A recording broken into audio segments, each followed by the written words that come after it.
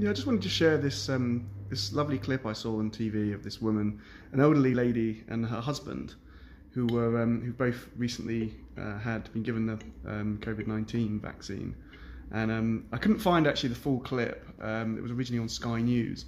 This is a slightly badly cut Channel 5 version that was on Channel 5 News that I found on YouTube. But basically, the woman was asked, what does it mean to you? You're going to be able to hug your grandchildren and stuff like that. And when she was asked about her grandchildren, she actually started crying, and you could see, she said just how much it meant to her. So to be able to hug her grandkid and have some of her freedoms back, and she actually got quite emotional. So it's a really lovely clip.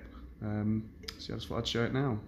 Sarah and Derek Platt each got their first dose today. We can now think about going into the future with a bit more optimism, sort of thing. It means a heck of a lot.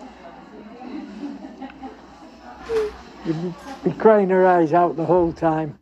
The aim so far has been to advise not to do that at the moment, because you probably know with the vaccines they actually take several weeks before they're maximally effective.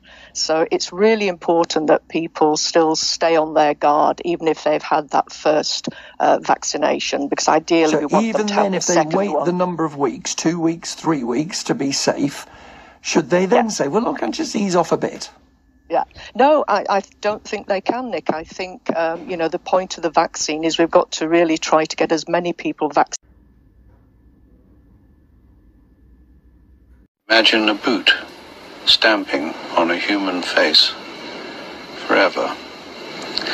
The moral to be drawn from this dangerous nightmare situation is a simple one.